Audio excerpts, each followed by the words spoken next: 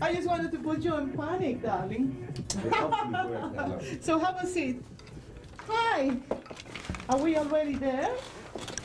So this is my friend Tiger. Oh my God, I don't have a microphone. So I promise you to have the funniest funky designer from London, okay? So his name is Funky Tiger, and he's gonna be with us for the next 30 minutes. We're gonna have also, I have so many letters for the self-healing. Remember my friend with the self-healing? So he's gonna be with us today. We're gonna have a few surprises today, but before nothing, hi Tiger. Hi, Dean Martina. I've been talking about you a few shows, quite a few shows, so we've been so excited waiting for you, okay? So, did you work crazy waiting for me? Yeah, same crazy. I was not gonna show up? So tell me, I want them to see your clothes, but I want them to know who you are before. I told them too much about you. So tell me everything. Where do you come from? I want you to tell them about the boutiques in London, okay? That you wanted to open it now in New York, but you go back to London. You tell them whatever you want. Well, my name is Tiger D. Funk. Born and raised in London. I've been fashion, modeling, dancing, acting. I've run show business to run the full line all the way. And opened up a boutique in London and eventually opening one back up in New York. Really dealing with eccentric clothing and high fashion evening wear. Oh my God. So tell me, Tiger, I met with Tiger a few times, so I want to know everything about Tiger. So I told him, how do you see remember the thing that you were telling me about the fashion in New York, that, you know, that he was telling me a good point in New York, that every time he dresses up like this, they believe he's gay. You know, most people, you know, married. when you see young blacks dressed differently apart from sneakers, blue jeans, and a cap, you know, they do not understand it at all. And really, the only place you can really see fashion being expressed on an individual level is if you go into the village. But when you step out to the village, it's like, you know, you step into another world. People do not understand at all what they're seeing and cannot accept it most times. And how is the fashion this day in London? Because, you know, I was a punk when I was very, very young. And now I see the people are still going punk.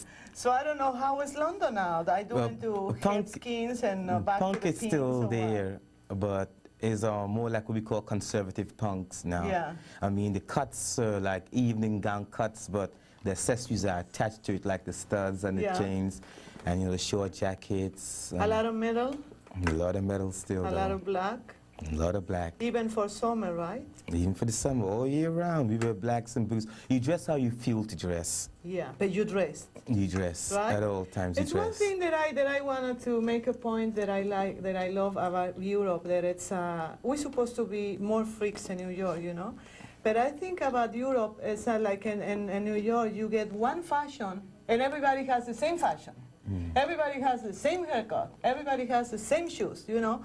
And Europe is like everybody has their own creation. You know, you have to be creative to be a punk and to be in your own fashion. Yeah. So I think that, don't you think that will be very nice if they push more young designers in New York? Yes. So they can do more fashion, you know, like they have a lot of good young designers out here in New York.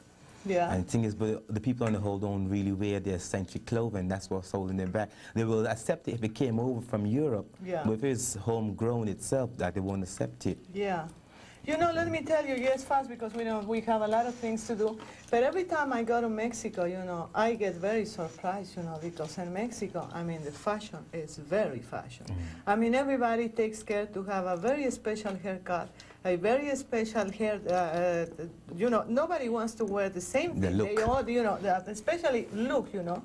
So we on time. You want me to start? We have music, so we can start. You want to show the first two pieces? Are we ready? Yes, we're ready. Let's hit the music. We can. Oh, we're gonna have calls today for Tiger. So Tiger, explain him what is in camera now. Okay, now. Andrea, she's wearing white and gold, white denim, gold star down the front, body stress, mid-thighs, fringes in the front, and real flared out. Oh, wow. See, I love the way they're modeled.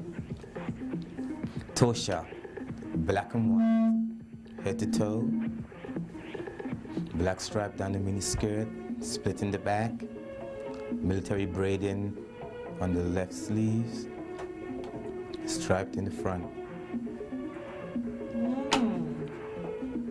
So I want you to know that are we finished with this one? I want you to know that this one is also tigers. I can move because I had my microphone. And I want them to see your jacket also. Look at this one. Show them yours because you have one. Be careful with the microphone. Okay, I guess you show them. So let's go get ready for the next one. Oh, that one is nice. That one is nice. And let me ask you, Tiger,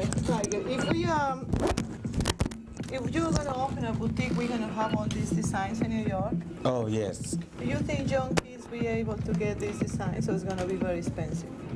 And they vary according to the designs. Yeah. Because this one you have on is not a very expensive one. No. Right, but like the black and white is an expensive outfit. Yeah. This is an expensive one due to the safety pins. Yeah, because especially you spend a lot of time Yes. doing all these things, right? You know, So this tell is me 3 hours about your little putting daughter. the pins in. Tell me about your little daughter that she just came in yesterday. My little daughter? Yeah. Oh, she's fine.